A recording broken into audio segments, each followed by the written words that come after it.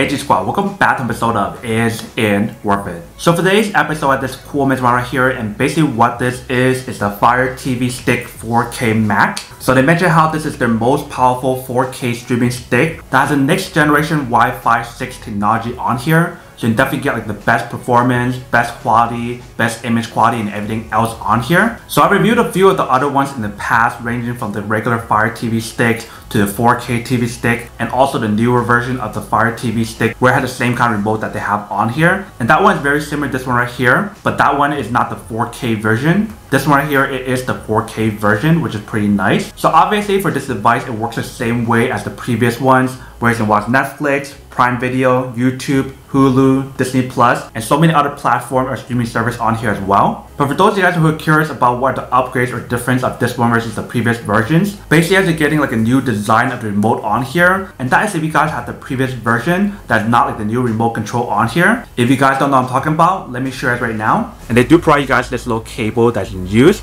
All you guys need to do is attach it onto here and just stick it in. And the whole point of this is that in case you guys need to bend the actual cable itself to fit it in a certain angle, that way you can use one of these. If you guys don't need that, you just stick it in, then you just stick it in right here. So the way how you guys actually power this device or charge it up, so there is input right here that you need to plug it in to charge it up, and that is how you guys power it up. And then for remote itself, you guys see there's all these buttons right here. So there's a power button right there, up, down, left, right, and then the select button right here. There's a back button right here, home button right here, the list button right here. There's a skip button, rewind button, play and pause, volume up and down, a mute button right here, and then this is the voice control. So you can use this to activate Alexa, whatever, if you guys want to use the voice control, voice assistant to change channels or increase the volume or whatever you guys want to use. And basically the mic is right here, if you guys can see, and then this is where it's actually point towards the TV or the device to start using it. Alright, so once we open up the app, this is basically what it looks like right here. So you can see Netflix, Disney Plus, YouTube, Prime Videos, and everything else right here. So you can see I actually reviewed a few of these other ones that didn't have the same function as this on here in terms of different remote, and also it's like the older version. But basically there's a few improvement on here. Such as the memory on here is actually higher now. It is 2 gigabytes compared to the previous version. It was like 1 gigabyte and 1.5 gigabytes. So definitely like a slight difference. In terms of the audio support, it's still around the same. It still has Dolby Atmos and everything on here. If you guys see on the side right here, they probably got the information as well right here. And also in the back right here as well. And also for the quad-core processor, they actually improved that as well. So now it has a CPU of 1.8 GHz. And it also has a GPU of 750 mHz. So definitely like a slight difference compared to the previous versions. But definitely when you guys use the product here, you can definitely notice the difference on here. But definitely love the brand new remote control on here. So that way you can just click your favorite stations on here, like Prime Video, Netflix, and the list goes on. But that is basically everything that's on the product here. Let me actually open this up to show you guys what's included inside first. So basically I want to peel off the back part here first. When you guys open it up, this is what it looks like inside. Let's take everything out. So right here we have the remote. Right here we have the cable. Right here we have the Fire TV stick. Right here they provide guys the user manual. Right here they provide guys the extension cord if you guys need to extend the Fire TV stick. And then the very bottom right here, they provide guys 2 of these AAA batteries. So I'm assuming that is for the remote. And right here is the wall charger. So you definitely want to plug in a cable to actually activate the Fire TV stick. And that is basically everything that's included in the package right here. So now I'm actually take out the remote and also the Fire TV stick to show you guys what that looks like as well. Alright, so I see that this is basically what the remote looks like. So you definitely have the Fire TV logo right here. And then we have the power button right here. We have Alexa button right here. Here's the volume up and volume down button, home button, rewind button, and etc. And bottom right here you can see they have Netflix, Prime Video, Disney Plus, and Hulu, which are some of the most common streaming service on here. So that's why they add it on here. And I believe if you guys know how to actually re-customize the buttons on here, you can definitely re-customize these options right here. So that way if you guys want to change like Disney Plus to like Discovery Channel or something, you can definitely do that on your own. I'm not going to go into that right now, but if you guys want to learn that, feel free to do that on your own time. And on the back part right here is where you're going to put on the battery. So let's open it up. I just want to slide this part out. This is what it looks like in the back. So let's put in the battery first. Alright, so we got the battery in. So we basically start using the product now. Now let's take a look at the actual Fire TV stick right here. Alright, so right here we have the Fire TV stick. It does use the HDMI option right here.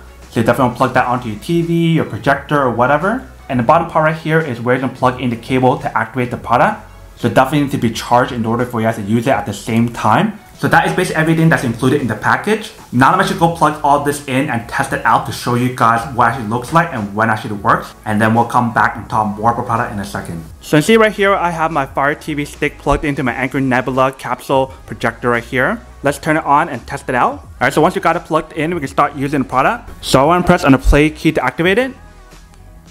Alright, and then tell us to actually set it up. So I'm gonna actually set it up first. Alright, so it's installing the latest software first. Alright, so it's basically loading right now. Alright, so since I already have a Fire TV stick, it actually does it for me. So if it's your first time setting up the product, you probably have to follow all the different steps on here. But if you guys used it before, then you don't have to worry about it.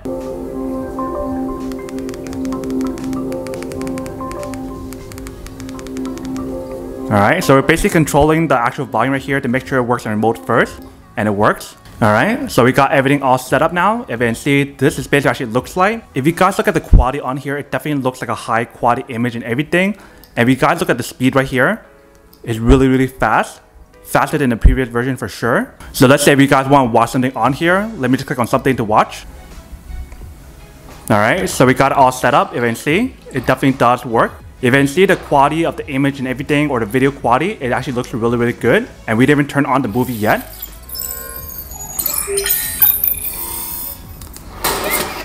Alright, so I don't want to play too much of that right now just because it's like copyrighted or whatever, but just to give you guys a little sneak peek of what it actually sounds like and what it actually looks like when you guys use it. It definitely looks high quality and actually processes everything really fast. If you can see, when we move it left and right, everything loads up so fast. So you can definitely see like the updates or upgrade that they did on here definitely makes a difference in terms of like the processing speed, the core, and everything else to give you guys the best experience when you guys use the product right here. So this is basically what the product looks like once you guys fully install it. Alright, welcome back guys. So now that software test of the product, definitely see that actually does work. It actually works quite well. Super easy to install and super easy to set up the product. You basically want to set the same way that you guys did for your previous Fire TV stick if you guys had one in the past. But definitely once you guys use the product, you definitely notice like a slight difference in everything when you guys use it. It definitely feels faster when you guys are switching stuff from one movie to another. So for those of you guys who are concerned on whether or not the actual product still works on like 1080p devices such as TV or projectors or even 720p, it actually still works. You probably just won't get that 4K image quality and everything when you guys use the product unless you guys have like a projector or TV that supports 4K quality.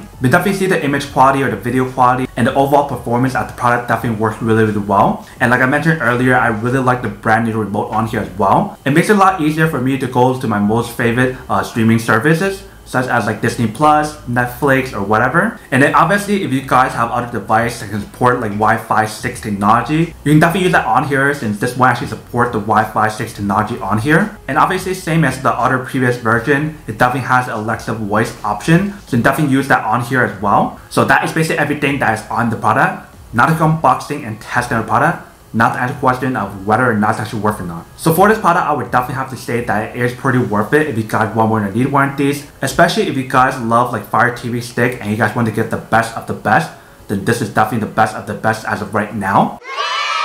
But then obviously for those of you guys who don't want or don't need one or haven't one of these, then obviously don't buy one and save your money for something else actually do need. So that's basically everything for this video itself. If you guys like this video, make sure to smash that like button in the bottom. That will definitely help this video out, and it will definitely help with the algorithm as well to promote more videos for you guys so you guys can see more of the videos or similar videos as well. But as always, make sure to stay positive, be you, and I'll see you guys in the next episode of Is It Worth It? Peace.